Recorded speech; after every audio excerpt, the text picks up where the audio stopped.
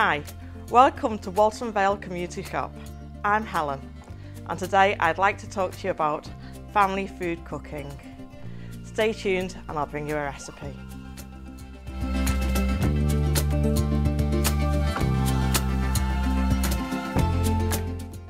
The recipe today is tuna pasta salad. The ingredients are 1 tin of tuna, cherry tomatoes, peppers, spring onions, vinaigrette or mayonnaise and pasta.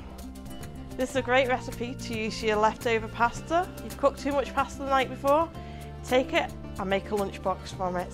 Start by boiling your pasta if you've not already done so. Chop lettuce and add to your lunchbox.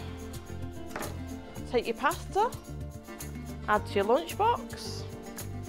If I'm doing a lunchbox, I like to do it into bite-sized pieces.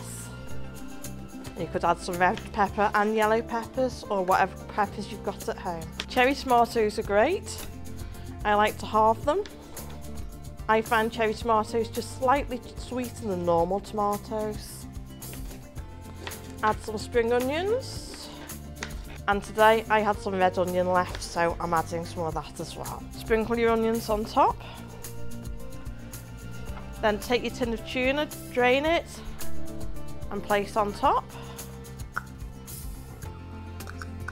If you put your dressing in a little pot, you can serve it any time.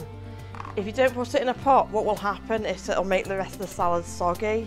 So I find a little pot makes it so much better. If you don't have a lunchbox like this, you can use any box and use the jar to contain your vinaigrette or mayonnaise.